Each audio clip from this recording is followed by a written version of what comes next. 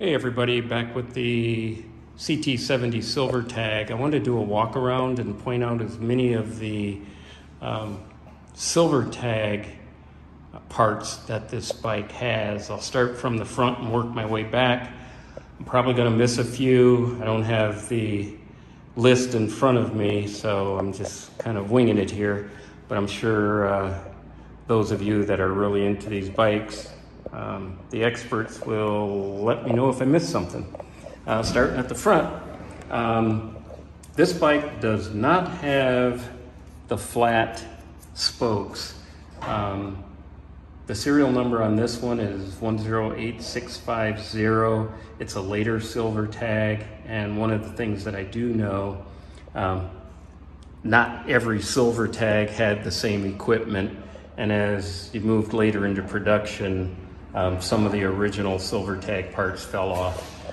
This bike does have, just in no particular order, it's got the black and silver horn, it's got the lip on the front fender, it's got the trim ring on the headlight, it's got the small screw and the brazed on bracket, it's got the black brake levers, it's got the thinner knobs to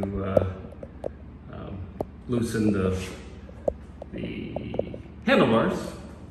Obviously it's got the Silver Tag on the frame neck.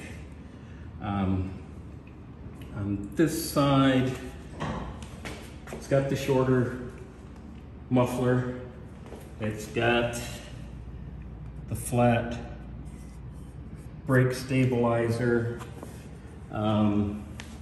Getting around on the other side of the bike.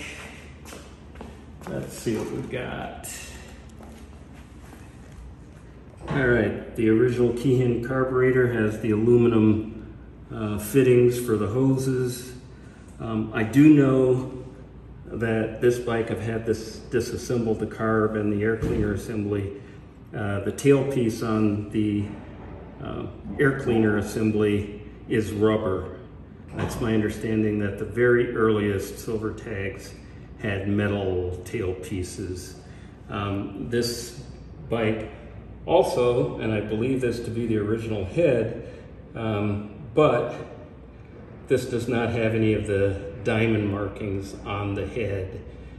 So that would also show that this is a later Silver Tag. It's a Silver Tag, but later in the production.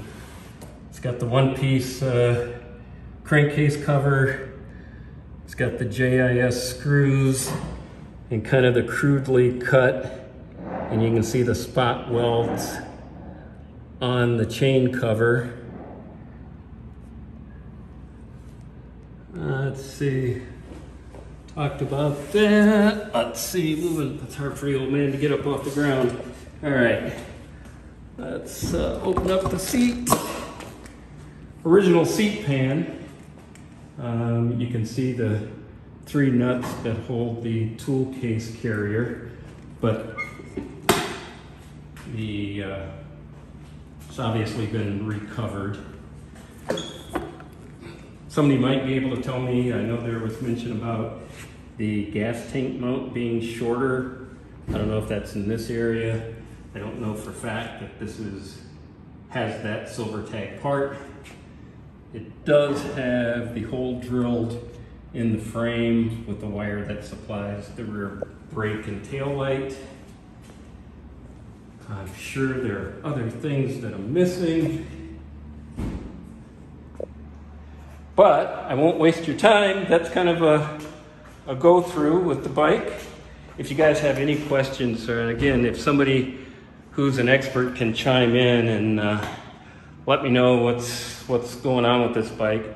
Oh yeah, this Silver Tag speedometer with the high beam indicator that's flat and supposedly made out of cloth. I don't know if that's cloth behind there, but that it is flat. I know there are also some things having to do with the exhaust bracket, but I'm sure one of you guys will let me know what's going on. All in all, this is a very original 55-year-old bike.